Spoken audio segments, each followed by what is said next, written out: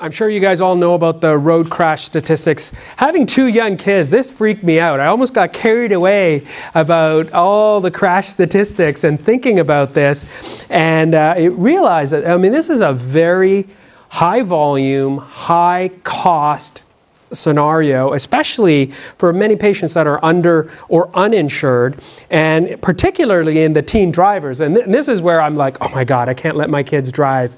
And the distracted driving, and you know, and I admit it, like even though I got a little bit of autopilot or ProPilot in the car, you know, I'm sort of realized that every now and then the number of times that I respond to a text or answer a phone, not that I legally admit to any text while driving in this conversation in a law school, but it's interesting how distracted we can be, and as simple as eating while you're driving or even phone calls. So, and that's a whole other, I think I'm going to probably prepare another video blog separately on that aspect and the medical distraction aspects of it. But, and you know, definitely the part that scared me was the evening driving by teen drivers at night.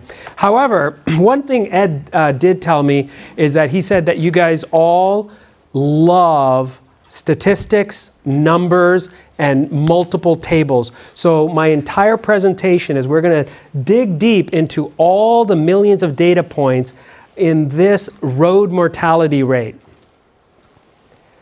Just kidding. Yeah, I saw some glazed eyes and a couple people starting to nod off, saying, hey, wait, whoa, we're not statisticians.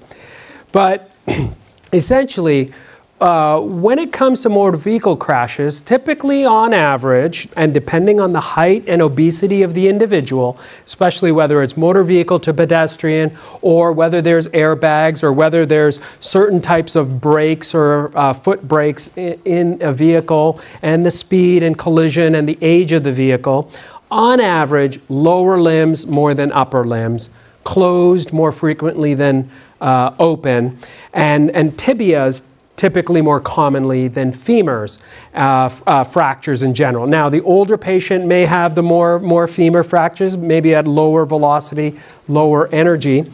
And then in the upper extremity, it's variable. You know, in some studies, you'll see clavicles more common. In other studies, the forearm. On average, when I see a motor vehicle crash, I typically see the forearm and the clavicle more often than the proximal humerus. The proximal humerus being a very common fragility fracture where the older patient falls and hurts themselves. And that's all variable. And I hope you don't mind the gruesome imagery, but you know, some of the motor vehicle crashes that I've seen and we continue to see in various hospitals are very challenging. And the open fractures are the most difficult to manage and treat for a variety of reasons that many of you already know if you treat patients with vehicle injuries. And I'm going to start with tibia fractures. And does anyone know why I put a motorcycle on this slide? So every time I think about, it'd be cool to have a motorcycle, guaranteed within a week to typically the next day, I see a patient with a tibia fracture come in my office. And so for the last 20 years, plus maybe another 10 years if you count like training, but like basically for the last 20 years, I just have avoided even considering a motorcycle because it's inevitable that I will see a patient the next day with following a motorcycle crash. And tibia fractures can be variable. Sorry, you had a question. So tibia fractures can be variable. You know, there's the simple closed fracture, as far as you can call tibia fractures simple, but in general, there are simple fractures, lower energy fractures, and obviously the energy that's transmitted can also be transmitted to the soft tissues as well as the bone themselves. But typically, your run-of-the-mill mid-shaft fracture that's relatively transverse, amenable to nail fixation, pretty straightforward, recovery's good, they don't have a lot of soft tissue trauma, assuming they don't get a blood clot, they do reasonably well. And then you get into some of the more complex fractures, which are periarticular. And sorry if you can't see. So some of the fractures that are periarticular, they involve areas of the joint. And then you can actually crush the joint. You can lose cartilage. And that's when you have osteochondral injuries where you get collapse. And some of the technology that we use for these fractures, and this is almost routine now. We have CTs, we have 3D reconstructions, and we analyze it, we look at it, we manipulate on our screen how to approach it. And typically you'll have time because some of these fractures, they're not being done right away. And even if they have an open fracture, you wash them out, you can treat them, you can plan your procedure, and then you recover from that. So even this has become relatively routine. Now the outcome is variable, and this is where a lot of times some of my patients ask is, and I've had patients say, oh, should I just take the money and run? Should I, sign off on this? And I said, well, that's a difficult question because you will get arthritis. I mean, in that knee, which has this periarticular fracture or shoulder or hip, wherever it is, they're inevitably going to get arthritis of some sort, some stiffness. So there are long-term consequences of it. And so as much as it's complex, it's now routine. I remember seeing a 3D recon for the very first time when I was in early residency, end of med school and early residency, and we would only do it for complex acetabular fractures. And now I'll just routinely get it for every case that where a joint injury is suspected because it helps me treat the fracture better. And then you can deal with some of the soft tissue. So in some cases, you have significant soft tissue injuries. And sometimes this is something that you often will not even appreciate because sometimes you're dealing with documents and medical records. Hardly anyone takes pictures of the joint. And if the surgeon or physician, if no one mentions how severe the fracture blisters are, and sometimes it's mentioned in passing the patient was swollen, had to delay surgery, and that can become a problem, but picture's worth a thousand words, and in this case, clearly there's some devastating injury, fracture blisters, increased risk of infection if you operate through a fracture blister until it's healed. So we can wait on these, and we have to wait on these. Yeah, Brett. Are the fracture blisters a precursor to compartment syndrome? Do they go hand in hand? Yeah, a good question. So fracture blisters aren't necessarily related to compartment syndrome. So compartment syndrome is deep inside the tissue. And this patient actually had to get, not only was it open, he had to get fasciotomies. So the deep fascia, think of it like a balloon that can't expand anymore. It can't pop, but you have to literally cut it in order to allow it to expand. And on the outside, through the interstitial edema into the dermal layers, there's so much swelling that the fluid and the blood escapes out. And you can have fracture blisters more commonly than you'll have compartment syndrome. So just because you have fracture blisters doesn't mean you have compartment syndrome, and vice versa. And so fracture blisters are definitely less severe than compartment syndrome because you can watch these for a while. But it should be a sign to us physicians, and maybe when you guys are going through the report, fracture blisters, think higher energy, think more soft tissue injury, so that means higher energy. Could there have been a compartment syndrome? So that's important that we think about, but it's probably something that you guys already think about as well. Yes?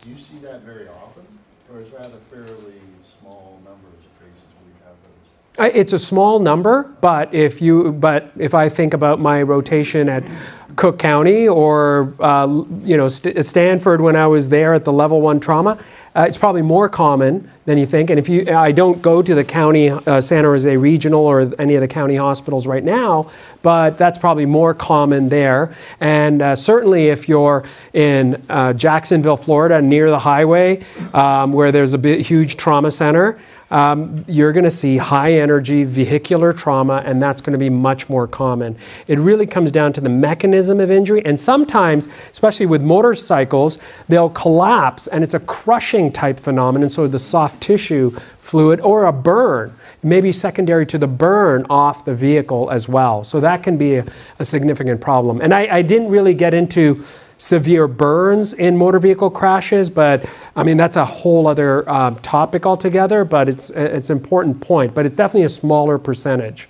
Most of the patients don't come in with fracture blisters, but a high percentage of those that have had a vehicle crash with, say, even with falling off a roof, calcaneal fractures, they swell up. So it's not necessarily high energy vehicular trauma, but it's like the swelling has no place to go.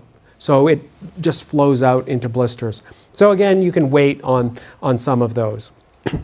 And fixation, sometimes you'll X-fix the patient before you definitively fix, and external fixation may become the definitive fixation if the alignment's good or if you have no choice, but in most cases, it's temporary stabilization that you do it. And one other important factor, and I don't know if you can appreciate it, I don't have my pointer, but basically the vessel is blocked off in this area. So fracture is here, and the vessel is blocked off right at this level of the tibia fracture. And so the challenge, of course, is what do you do about that? So you have to multidisciplinary approach, increase risk of compartment syndrome after vascularizing. So that's always useful. I mean, I've had to review documents, multiple times, and when you go through, you say, well, okay, this was a fracture, he had pulse loss. Was there anything about temporary fixation, vascular angiogram, CT angiogram? What did they do? Did they restore it? And how did they approach it? And how did they stabilize it? And then an open fracture. So in open fractures, there's certain things that we do. You wash it out. Lavage is our, fancy word for washing. That's all we do. And then there's a question of what do you use in that wash? Now, there's great data from an excellent trauma surgeon who does great studies and evidence that sometimes it may just be soap and water is all you need, because he does international studies across third world countries and developing countries, I shouldn't say third world countries, but they're evolving in their technology and they don't have all the fancy expensive drugs that we can put into our lavage saline. And so they found that soap and water works as good or better. It's just a mild detergent to wash out these wounds. And then there's different levels of lavage. Do you just pour it in? Do you use high pressure? Do you use a pulse lavage machine, which is being used right here, attached to a battery power where you're pulsing it in? Think of it like a jackhammer, but it's pulsing the water in. A really fun and painful tool that kids would enjoy with around the pool with clean water, but this is high pressure. And then the question is it high pressure or low pressure? And the data supports higher pressure for dirty soft tissue, lower pressure for intracortical damage, because high pressure can actually damage the intramedullary bone and the cancellous bone. So this technology was also new about 10 or 15 years ago, but it's routine now. We use it all the time. And external fixation again, and you can see here these pellets, that's not any kind of pus or bacteria. They're actually antibiotic beads in order sometimes you have to do to prevent infection because the patient is sitting around with an open wound for a prolonged period of time. And then fixation. When it goes to fixation, sometimes you can have massive defects. And I've given another talk where I've actually shown, for DOD-related material where you're actually showing massive IED blasts. And those have huge critical size defects. And I mean, the DOD is pouring funding towards companies that can solve that problem, and it's a big problem right now. Non-unions, infected non-unions, massive critical size defects, but this can happen to anyone. You get someone driving down Gilroy, Pacheco Pass, they smash all over the road, they lose some fragments of tibia, it gets dirty, it's a farmland they roll into, and basically they've got massive defects. And then what do you do about it? And that's important as well. Now, currently, our technology is, okay, we put a bone graft, later you stage the procedure, you fill it in temporarily, maybe with a cement or beads, let the wound heal. The key to these types is healing the wound and dealing with the bone later. You can do bone docking, bone transport with fixation devices, or you can just put a strut. vascularized or not. So that means you take a fibula from same side or other side, and you stick it inside, connect it to the vessels, or in some case, if it's not as bad, you may just use allograft fibula strut. And then hopefully you have it heal, but that's not always the case. And so that was lower extremity. I'm going to go into shoulders unless there's some burning questions or tables of statistics you want to see.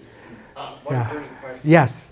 A couple of those radiographs, there was metal, rod and screws in the tibia with a complete fracture of the fibula, not yet treated. Yeah. Were they just checking to see after that first surgery if everything was okay, and were they going to go on and put together the fibula?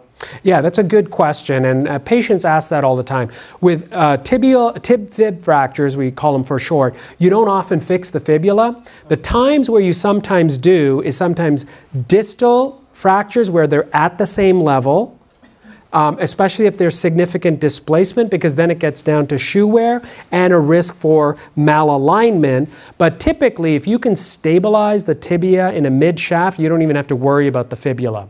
And typically, you don't fix the fibula. Sometimes where you will is if you're very distal, because you don't have as much fixation distally, and so your moment arm, if you can imagine, is higher, so the ability for it to toggle from a higher fixation point in the diaphysis, even if you have screws there, is higher. So you'll sometimes fix the fibula to make sure your alignment is there and it doesn't risk going into valgus or sometimes varus, which is just the alignment in the coronal plane, which is this plane going valgus or varus. One final little question along those lines. So if there's a non-union of that fibula, is it irrelevant since it's non-weight bearing? And is it going to continue to never get together again? Yeah, another good question. Non-unions of the fibula don't always need to get treated. Typically, most of the weight, more than 80% goes through the tibia.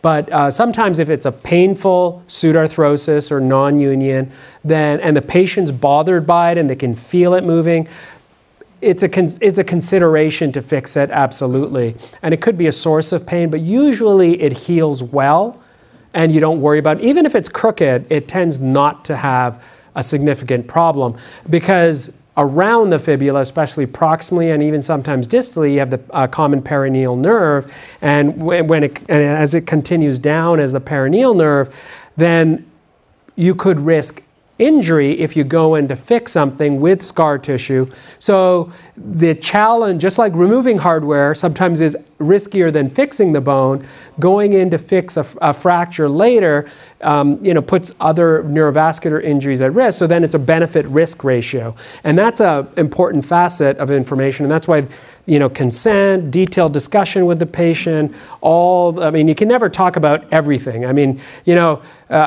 Sometimes in depositions you get asked, well, did they talk about all the possibilities? Well, you can't talk about everything because there's so many things we don't know, and there's only things that you can reasonably discuss, because anyone can die.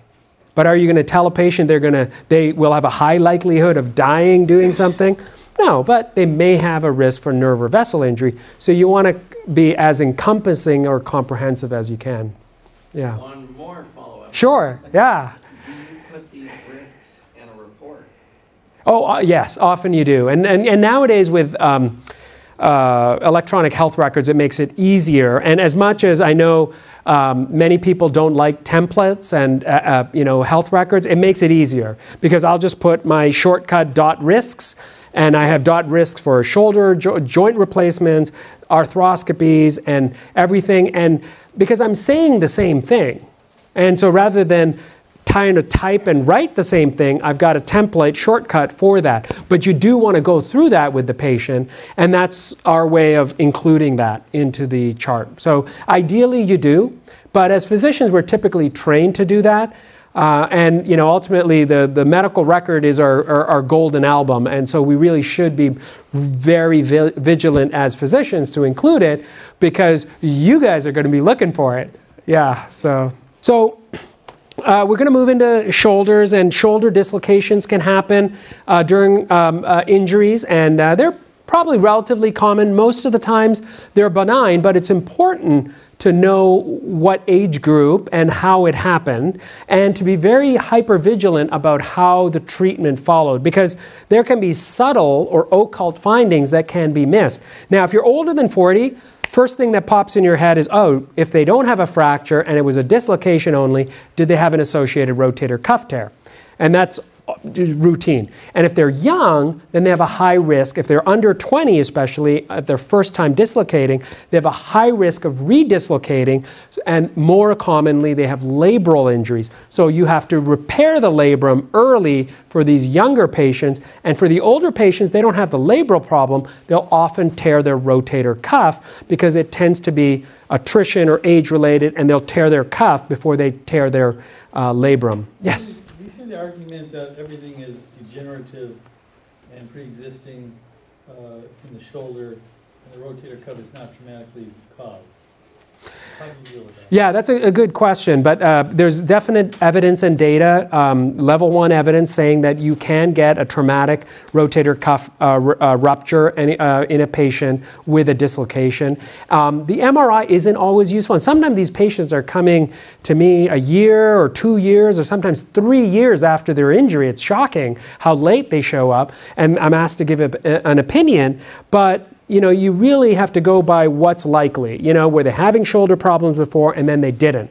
Now, I could argue, and I could easily argue that with embryological data and data on 40-year-olds and 60-year-olds, that we're degenerating from the age that we're born. So we could argue that, oh, you're going to have degenerative problems happening from a young age, and there are patients asymptomatic with cuff tears, but on an MRI they have a tear, but they're asymptomatic. And then you have patients that have attrition but not a tear that are very symptomatic. So, and then there are cases where you can argue that a rupture is traumatic. If they have hematoma, they have evidence of a clear disruption line, you don't have the degenerative fat atrophy changes, if that MRI was done acutely within, say, 2 to 3 months of the injury. Now, if it's more than 3 to 6 months, they may already have fat atrophy, you may have attritional changes, so then it's hard to tell. So then you really have to go by what happened with the patient, and it's really case by case. But I see that as definitely challenging in terms of, well, you had it before. Well, there's a lot of things patients had before, you know, and you could argue, like my ACL and meniscus, I know that, well, I never had an injury until I played soccer. My first year in San Francisco, I blew it out, and so it ruined my summer, but I had it repaired. Now I'm likely going to develop arthritis and degenerative changes. And so there are likely things. Did I have knee problems before? No. Has anyone had a back problem before? Sure, but does that mean you get in a car accident and end up with cauda equina or a burst fracture, and they had and you also had degenerative changes, that the degenerative changes caused all that? Unlikely. So it really has to be case by case, but I completely understand that salient point you're referring to, because it can be a challenge if you don't have good documentation. Or the patient never saw a doctor before ever in his life or her life, so it becomes challenging. Yes? Yeah, I see the shoulder making the causation argument much more difficult than the typical rear end crash. And you know, the defense is there's no mechanism for that injury on the shoulder. So that's where I see the biggest problem connecting them. Oh, interesting, interesting. Well, I mean, when it comes to there isn't as good data in that area, but with side passenger airbags falling into the front seat, there's a lot. I mean, you could land your arm on the dash, on the center console, on the front, on the back of the seat. So I think that's case by case. It's interesting that you say it's hard to challenge, because from a anatomic, physiologic, biomechanical mechanism of action, seeing car crashes, even you know, modeled, you could argue that you could have a shoulder injury. I mean, really anything could be injured in that case, and from head injury to shoulder dashboard knee injuries. Usually with the hip and the shoulder harness, you're just not, barring, you were reaching and you saw something about to happen and you Right. braced, you're not going to get the force on the shoulder. Yeah, you'd think that, but somehow my kids loosen that seatbelt, and when I suddenly brake, they hit the back of the seat with their arms or their head, and they're in a fully modern child protective safety seat with a restraint in a Volvo. Safest car made. And I have to say, stay in your seat. But somehow or the other, they find their arms in a weird way, and somehow or the other, all of a sudden, my daughter loves rubbing the ear. I don't know if any of you had kids that they just love rubbing the ear. So when my daughter's feeling tired on the ride home, she'll somehow pull the seatbelt all the way. She'll sit right on the edge of her car seat and reach behind the seat and rub my wife's, I was going to say mom, but it's mommy because we always refer to each other as mommy and daddy, but rubbing her ear. And it's like, wait, okay, that's a shoulder dislocation if anything were to happen. So I think, the arguments, I think if you dig enough in the literature, you could find computational modelings and biomechanics of shoulder injuries. I'm sure with all the crash data is out there. And I'm actually going to search that for myself. I haven't actually seen rear passenger shoulder injury modeling. Sorry? The driver who gets rear-ended. Oh, the driver who gets rear-ended. Right. Oh, I mean, that to me, from a mechanism standpoint, doesn't seem as not possible, but maybe the legal arguments are more challenging. But yeah, that's a good question. Yeah. Forgive me. Yeah. A silly question, but do you testify at trial then? Is that what you do? Or? Oh, I haven't testified at trials. I've done some depositions and some legal work. If I have to, I'm happy to. I had to provide a deposition on the behalf of defense on a case where a sheriff ran down a bunch of cyclists. It never went to trial, but I had to provide a deposition. So I don't know how I would feel in going to trial, but I mean, all you do is be honest. I mean, yeah. Over here asks, we're almost all playing for it, and asked an excellent point, because we have a practical problem of trying to convince lay people of something. And so pictures like you have here are wonderful. Yeah. I was wondering if you could use those at trial, maybe use it at deposition, anything like that. Oh, yeah. Oh, sure. I mean, when it comes to trying to simplify complex problems, that is my forte. I love doing that. And if you guys are interested, you should check out my video blog and subscribe. I've got probably over 20,000 on Instagram and probably 500 subscribers. And it started off as just about patient education, just simplifying complex problems so patients could understand what they're going through.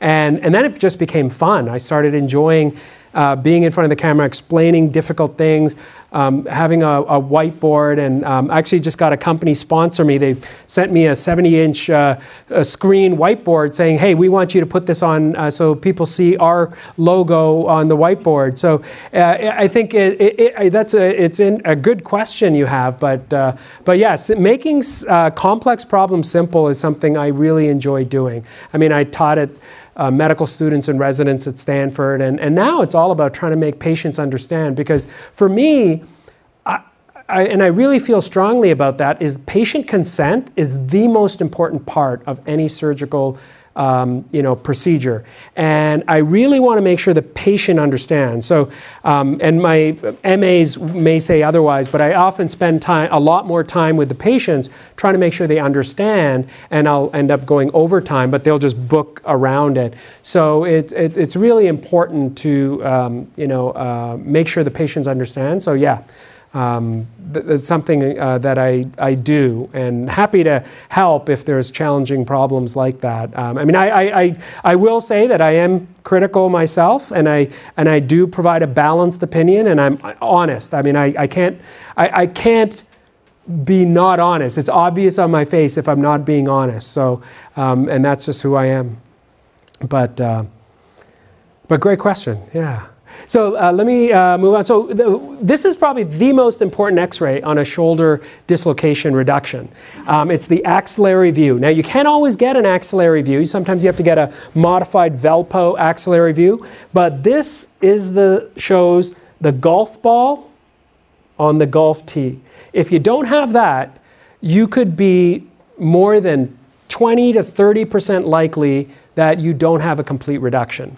Or you get a CT scan. And nowadays, a lot of times the ER docs just get a CT scan because they don't have to figure out, one, the tech at night may not be able to get the axillary view. They don't want to think about it. They're running around seeing other patients, so they get the CT scan. And so, but this is the view you need, because if you look at these x-rays, this could have been reduced, and it might look reduced on an AP view, but if you get or even a lateral view or the Mercedes view, where this is dislocated, it may look reduced, but until you get a proper axillary view or an axial CT, this is an anterior fracture dislocation, this is a locked posterior fracture dislocation. So that's important as well, and that's something we're essentially trained to do. Lots of dislocations can be associated with fractures, all sorts. You can knock the head completely off, just the tuberosity. And in this case, this one looks great, right? However, on CT, they have a glenoid fracture. So it may look good if you miss that subtle cortical irregularity, then you may think, oh, okay, it's reduced, it's fine, it's an undisplaced tuberosity fracture. After the reduction, patient goes on. I've seen this happen, and the patient comes back a year or two later, and now he's got poorly vascularized cortical loose body that's outside here, and then they have a defect that you then have to go in and allograft, and that can become more of a challenge of reconstructing afterwards. So diligence, due diligence in everything. So again, this has become routine, getting CT scans, reconstructions, finding the glenoid fractures associated with it, and looking for other types of soft tissue lesions along with the fracture and the dislocation itself.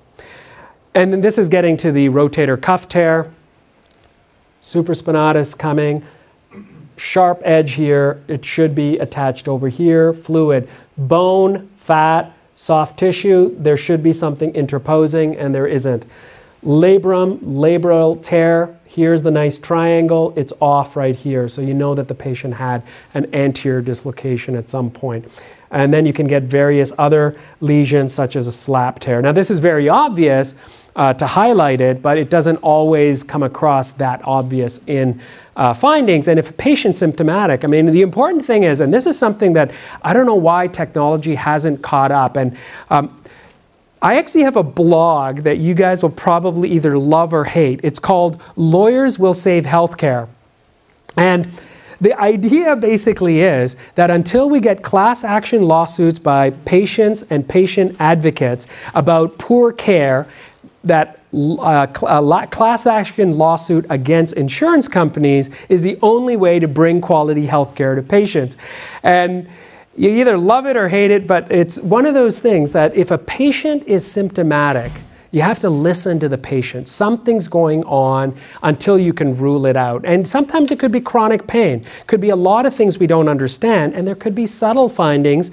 And the reason I bring this up is, how do we take an MRI? Do you guys have a sense? Have you ever had an MRI done? Okay, what do? They lay you down. Right. So you're lying down static like this, getting an MRI.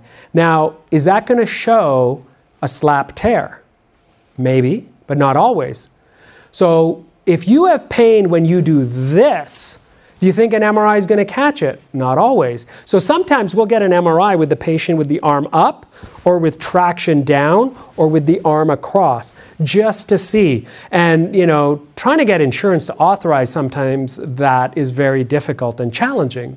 What do you think about the standing MRI? Oh, standing MRI has its value. I think it's very valuable for lower extremity weight bearing. And same for the shoulder. If you can add some traction, it's useful. For some patients, they're claustrophobic getting in. I think the MRIs and CTs that have them standing, the more commercialized ones go up to about the knee, because once you go higher, it's much more difficult, much more expensive. Yeah, because those are the ones that you hear pitched for spine.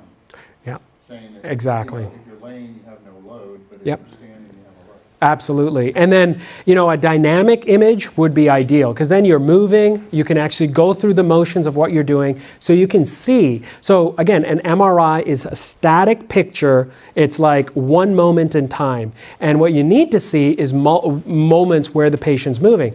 I had a knee scope the other day where patient told me something's going on, but all we could find on the MRI was a small cyst on the ACL, and it was so minor. And I've had patients that feel cysts intra-articularly, and they get better.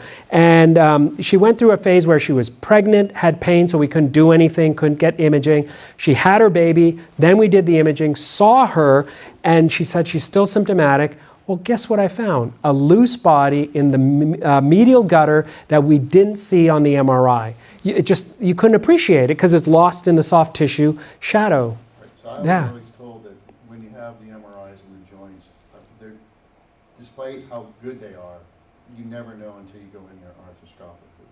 So you'll get false positives Yep. on the MRI and go in and not find something. Yep. Or you'll not see anything and you go in and you find loose bodies.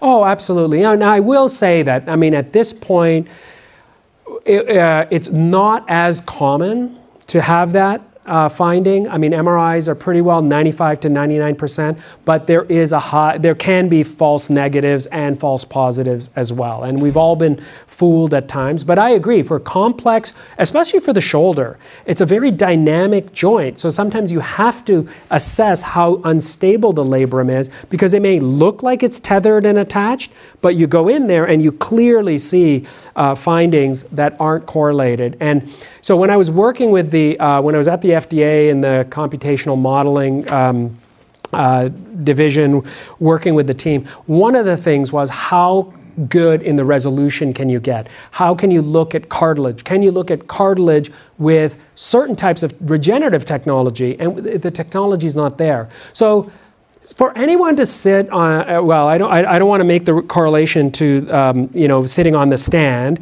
but if anyone were to stand anywhere and say that, well, the MRI is negative and there's no way there could be something, we just don't know enough. An MRI is, again, a static image in one moment in time with the amount of technology we have. So, yeah. So are you saying there are scans that can be done to show why somebody hurts?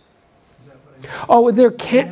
So you can see, Right. my goodness, and you can explain to people. Well, so it's not common. We don't have dynamic MRIs as of yet. We can model a person's motion, like baseball players and tennis players, and we can get an MRI with the patient having the arm raised. It's still a static picture, though. We don't have the ability to get. It would be cost prohibitive, and and the challenge with the technology is that the patient has to be absolutely still because we're not imaging the joint. We're actually looking at the reflection of water. So what you're saying is there are creative ways to use MRIs where you can Yes. show someone why they hurt. Yep. If anybody in the room will agree, Yep. you can't put your client on the stand and say, I hurt, and without showing them a reason, the jury goes to sleep. They need to see something. You're saying there are. There are in certain cases, like especially for difficult slap tears or labral tears, sometimes we will get them to put their arm out. But I mean, clinically, if someone is suspected of having a labral tear or a slap tear, I'll take them to the OR. I mean, I don't have to get the you know, the static the arm further out, because more often than not, it's a battle with the insurance company, but they'll approve the surgery before they approve therapy and further imaging. It's amazing. You know, they'll pay thousands of dollars for an operation, most of which goes to the hospitals and facilities, rather than getting an additional few tests or more therapy. So is it the 3T MRI that now has the better resolution? Ideally, yeah. I mean, so if you get 100 radiologists in a room, they would argue, well, 2T is good enough for this, but 3T. But typically, I tend to send people to 3T MRIs. And some patients don't have that. They'll come and they won't have a 3T MRI, and the resolution is poor. And I think it's hard to justify making a decision with a poor quality MRI. It's kind of like taking a grainy image. Like we actually had a theft in our office. Some guy snuck in at lunch and took a wallet out of one of the women's purse and walked right out. Literally, he had 2 minutes between when he walked in and walked out, between someone passing by, and we have him on camera. But do you think he's going to get caught? No, because it's too grainy.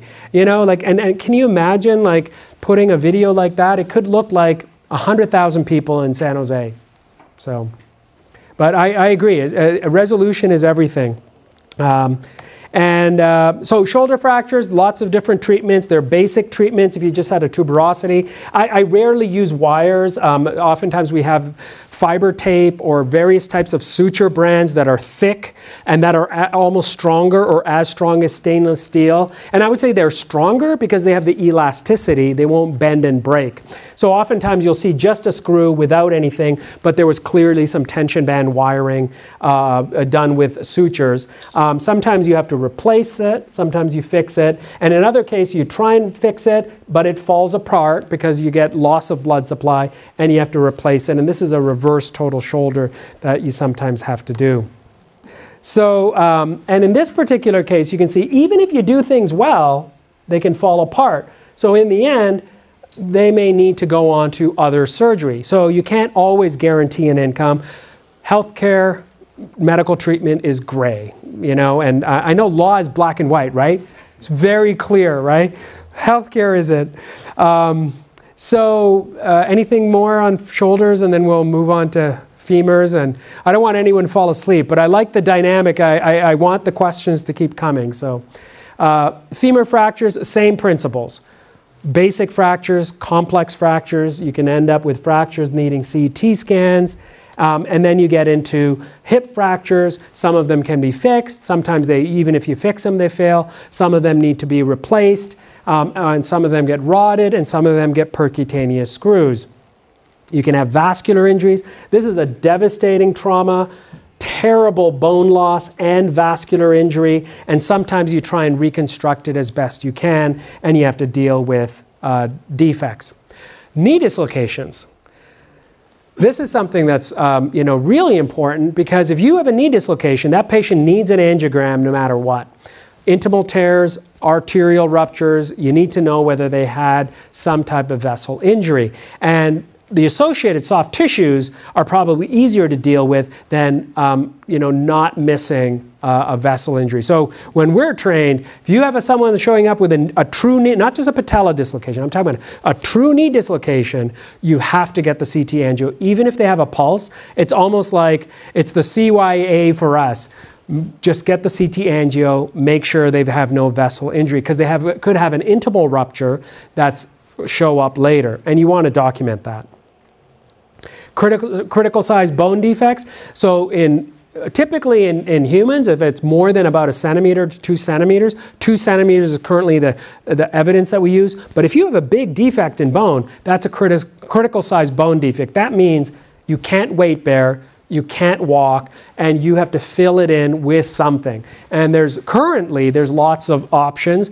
Aren't great. You have allograft, you have some kind of scaffold, you have various different technologies. And next few slides are going to get into some of the advanced technologies, and some of it pushing the cusp of innovation as well. That's fun.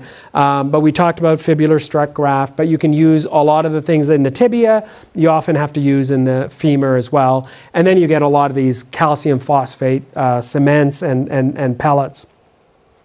So the technology of devices, I feel like overall in orthopedics, we're still, carpenters. We're still doing things the way we did. We haven't changed a lot. And some of it's related to why, cars slowly evolve. Well, technology and devices slowly evolve. So over time, they've become more anatomic. They've become lower profile. We're now using color-coded titanium more than we are stainless steel.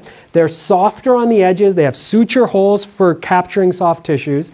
And then you can even have these expandable cages to fill in for fragility fractures where the bone is lost. So you need to fill it in and let the bone grow in. So all sorts of technologies. For distal femur, the big change within the last 15 years was retrograde nail. So sometimes a patient has had a femur fracture, but their main incision was from the knee, and we retrograde the femur in. And so that sometimes can be a little confusing to someone who doesn't understand, but the nail went in from distal retrograde instead of antegrade, which is going down the pipe.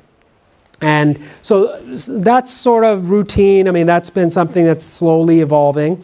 The other area that's evolved really rapidly, especially within the last 10 years, are variable angle. You know, and you'd think they would have come up with this sooner, right? I mean, when you're working in the shop or on some projects, you always you got to pick your angle, right? Well, in typical orthopedic plates, we were fixed in terms of how we could place these screws, and we wanted to lock them. And you had a limit on the pitch, so you had to hit the screw a certain way so it wouldn't be too proud. Well, now a lot of companies have come up to variable angle where you can lock them, and you can have an angle not just 15 in some, but as much as 30 degrees, where you can actually get the screw to sit in the plate and lock it. And that's transformed technology, because now we can have really strong, durable fixation and less likelihood of loosening of that fixation. Because you have to remember, the body is biologic. It'll keep growing, healing, and moving. The plate is fixed and rigid. It'll either break if the bone doesn't heal, but it's not going to grow and mold. And that was actually another blog I did specifically as to some of the technological advances that we'll talk about briefly, as to why are we so fixated on inert products when we really want biologically positive, active products in our bodies to grow and heal with us. And so this is just a blow up of the screw head, which allows it to lock into the plate. We've also started using more cement fixation. It's kind of like reinforced concrete. I mean, again, this has only really started within the last 10 or 15 years. We've been using it for probably 20 or 30 years, but really within the last few years, we've started to incorporate the technology within the device so that the flutes of the device and the way the cement flows is taken into account, so you get cement extrusion out the side ports instead of out the end, because you want it to truly stabilize the fixation here. Because in a fragile hip fracture, you're going to need better fixation. It helps support the plateau as well. And those are things that have evolved and advanced. And then, of course, you've all heard about 3D printing and additive manufacturing. And that's something where you can start customizing plates. And that has taken off. Now, if I were in Australia, I could print an implant and sterilize it and put it in a patient without having to go through the FDA. Because all I have to say is that I needed this for my patient. Very different in most other countries. So the regulations are slightly different. So there's no truly custom implant in the US unless it goes through a humanitarian exemption through the FDA. So in this particular case, these are plates based on anatomical characteristics of hundreds of cadavers or CT scans, and they come up with plates that match 80 to 90% of humans out there. Sorry, Brett, you saw a question. The efficacy of these? So, good question. So the outcomes is something we have anecdotal evidence, but they're coming. For locking plates, there's good solid evidence that it helps. In young bone, a locking plate isn't necessarily better than a regular plate, but with a lot of these newer technologies, patients are saying they don't feel them as often. They're easier for the surgeon to put in because there's less thinking involved. You've got better angles you can get. So it may not be something, and we'll probably see the outcomes down the pipeline, but a lot of this is happening. And starting to print implants, I think the customized idea where you can actually, so instead of picking like between, 0 to 10 shoes, you're actually getting a shoe that fits you exactly. That's not quite there yet, but we're matching patients based on the jig, so we can customize the jig for the patient, and we can match certain things for the patient. And you probably heard about a company called Conformis that is printing you know, the jigs and trying to match the patient. Their implants aren't printed, but they're matching the patient's anatomy towards their joint replacements. And those are things that are happening as well. And and then the other thing is shifting from metal to other types of plastics. And so right now, PEEK, PECA, PEC, PECA, there's all sorts of different variations on these polyether ketones out there. And there's various screws and cages. I don't do spine surgery, although I see patients with overlapping spine problems because it often overlaps knee and hip and shoulder problems, and I defer them to the spine surgeon. But you can have cages and screws that are all made of various materials. So this is another foray into alternative options. And we already use that in sports medicine, where we do you know, absorbable plastics, essentially, PLLA and PLGA. The other thing that's really been exciting for my patients is how we're closing their skin. Now, in trauma fractures, you may not always be able to get perfectly healed wounds, but if you're doing late fixation, you can. And I use the Prineo often. No more railroad tracks. I don't like railroad tracks, but they're inevitable in some trauma patients. If you're doing multi-trauma, by the time you're done the case, it's about surgeon fatigue. You want to just get it and done and get out of there. You know, avoiding scarring. This was actually developed by a medical student at Stanford who got tired of closing wounds. So he basically came up with a zip tie. So he put one end on one side of the wound, one on the other, clipped them together, and zip, zip, zip, zip, zip. And it's the coolest thing. I don't use it because it just gets patients. It catches on cloth and clothes, and it's not as nice, and I prefer this one much more. But it is useful in trauma because you can avoid the staples. So in trauma, a lot of people have switched to zip line because you're not embedding the tissues and creating scars. The other technology that's really taken off in the last 10 years, especially in the last 5 years, it's called VAC therapy for wounds. And typically, any open fracture that comes in, I put this. It's a piece of foam attached to a suction tubing. It's as simple as that. It's the simplest technology devices that are billion-dollar industries. So you basically allows you to take out the fluid and allows the wound to close. And now they have a version of the VAC, vacuum-assisted therapy, that you can put on fresh wounds to allow healing. And I use that. It's a different term, but I use that on my large, obese patients that are diabetics for big joints and hips. Or fracture care, because you get less wound seepage, less risk of infection, especially in the diabetic. So that's an example of VAC. In this case, he's getting a double VAC, so he has suction in one area, irrigation in the other. So and we often use that in badly infected cases where, you know, I mean, this patient didn't end up having necrotizing fasciitis, but sometimes if they end up, you have to put this, and all that gray is foam, and you literally have saran wrap on top. I mean, it's not saran wrap, but it's a version of that, but it's sticky, clear plastic. So you can watch the wound. And what's interesting is that back when I did a rotation at Vancouver General, we would basically put the equivalent of Tegaderm, which is clear plastic, and you cover up the wound with antibiotic beads so you can keep an eye on the wound. And that eventually evolved to this technology because people found it very useful. And now, if you were to attach a suction tubing to any wound covered in plastic, you will get a letter from the company saying you're violating their patent, and so you can't do that. You have to use their device. So it's brilliant. It's like, wish I invented it.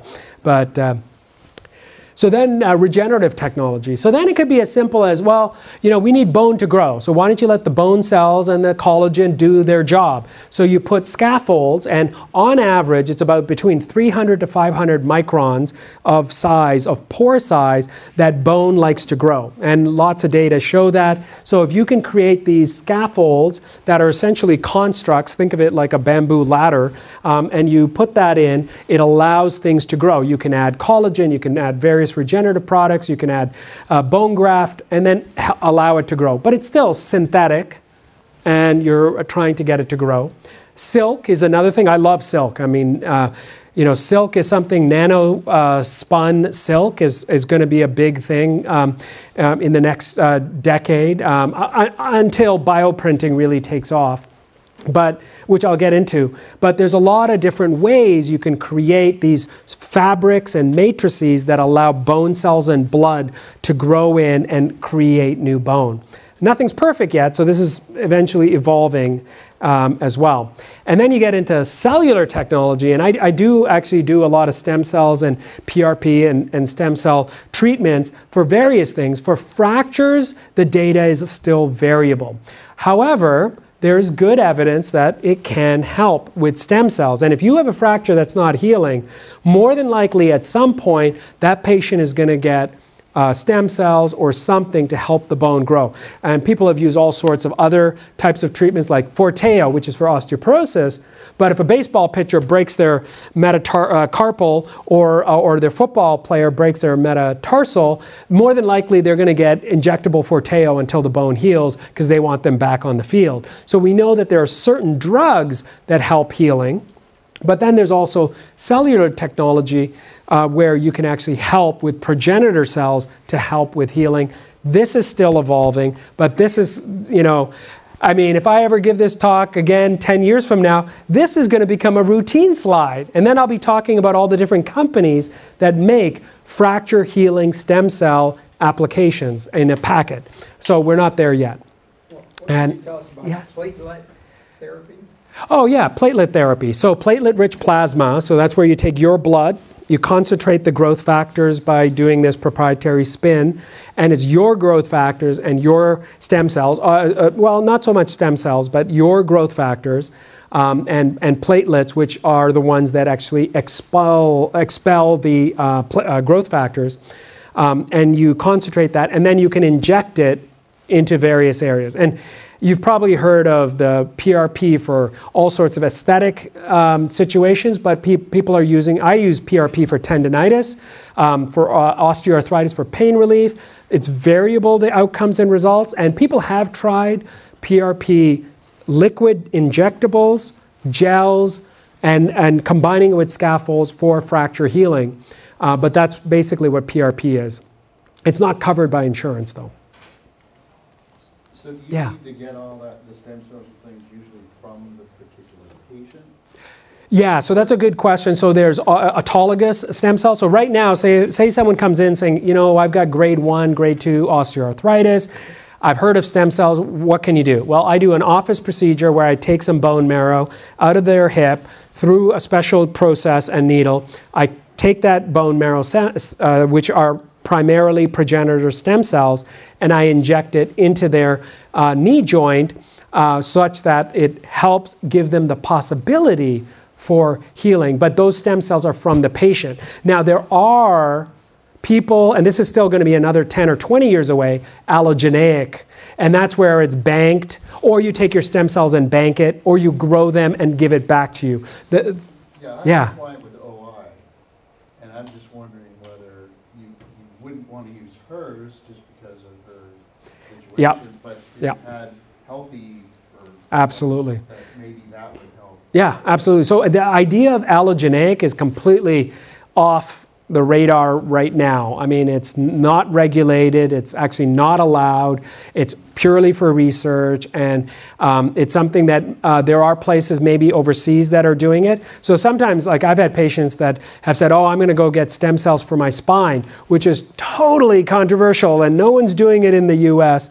Well, there's probably some cases of that you've heard about where someone showed up from an unlicensed or expired licensed chiropractor who was injecting people with amniotic stem cells, which were not stem cells, and they ended up with brown pus coming out of their joints. And that was big in the news. And that was unbelievable what people will do. I mean, I don't know why, people will take an idea and just market it beyond evidence, and you have to stay within the realms of evidence. And even for me, when I talk to patients about it, I said, this is a possibility, this is the data, this is the level 1 evidence, this are the variables. I can't guarantee results, but we don't have anything between middle-aged recreational athlete and total knee replacement that's reliable. Are you seeing insurance companies covering stem cells? So I've had, so they don't cover stem cells or PRP. I've had a couple of workers' comp patients after patients have suffered and I provided a statement and letter with all the evidence. I've had maybe a few actually pay for the stem cells. I've had others that have said they're going to pay and didn't. So then so workers' comp is variable. So, but right now what the insurance company tends to pay for the code is they will say, okay, we'll pay for the visit, we'll pay for the injection, the blood draw, the bone extraction, but we're not actually going to pay for stem cells. So I might get like a couple of $100 from the insurance company, but the actual procedure is cash pay out of pocket from the patient with the appropriate risk benefit disclosure statements and that the patient has to sign. Yeah. So that pretty well is in a nutshell everything about the advances in orthopedics and technology squeezed down to a few slides. And there's always something new. I'm always helping startups, and so that's the fun part of what I do. And that's always fun. And I just wanted to end with a picture of my family, just so you guys know. Oh, wait, how did Carey Price get? So if you guys want to see the Sharks lose tonight, I'll be at the game, and the Canadians are going to win. Yeah. So, thank you again.